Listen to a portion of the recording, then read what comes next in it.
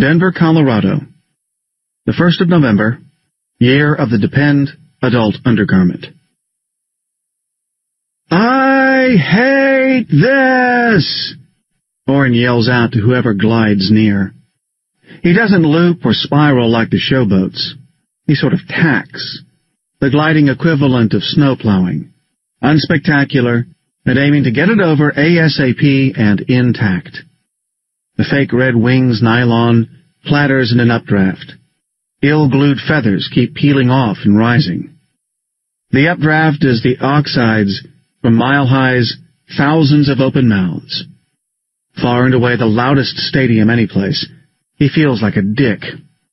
The beak makes it hard to breathe and see. Two reverse ends do some kind of combined barrel roll thing. The worst is the moment right before they make the jump off the stadium's rim.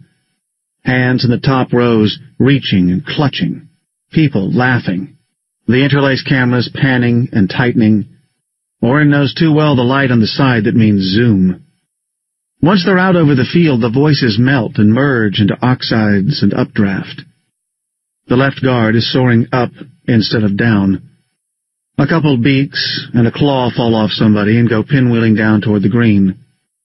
Oren tacks grimly back and forth. He's among those who steadfastly refuse to whistle or squawk. Bonus or no. The stadium's loudspeakers, a steely gargle. You could never hear it clearly, even on the ground.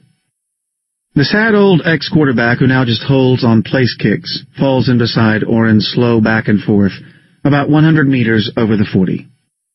He's one of the token females, his beak blunter, and wings red, non-garish. Hate and loathe this with a cluster-fucking passion, Clate. The holder tries to make a resigned wing gesture and is almost blown into Oren's pin feathers. Almost down.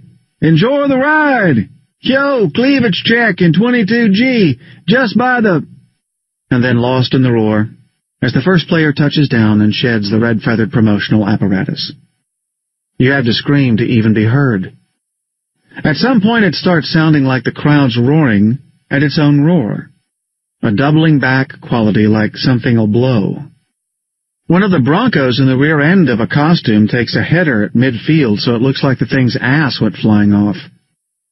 Oren has told no cardinal, not even his team's counselor and visualization therapist, about his morbid fear of heights and high-altitude descent. I punt! I'm paid to punt long, high, well, and always.